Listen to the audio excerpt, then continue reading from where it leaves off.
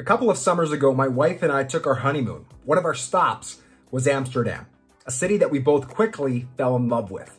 One of the best things we did there was take a canal tour where our tour guide showed us all kinds of amazing Amsterdam architecture.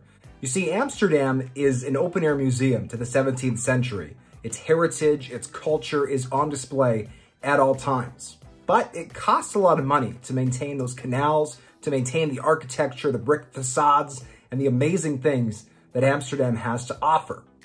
Our tour guide told us that in the 1980s, there was a lot of push to do away with these rules and to build things on a cheaper basis. One of the things that Amsterdam did was build a new combined city hall and opera house, demolishing a few important city blocks in order to do so. The building they built is fine, but it's something that you'd expect to see anywhere. Nothing about it lives up to the amazing architecture that surrounds it. Amsterdam did not end up going all in on this cultural movement. The laws stayed intact and the city's laughing as a result. In fact, the conversation in Amsterdam right now is, what can we do to stifle tourism when this pandemic is over? The industry is already worth upwards of 10 billion euros each year, supporting in the neighborhood of 90,000 jobs. They can't keep growing. There's simply not enough space for any more tourists to visit. And why do people flock there? Well, they flock there because it's a unique place. It knows what it is. Its heritage is amazing. Its history is remarkable.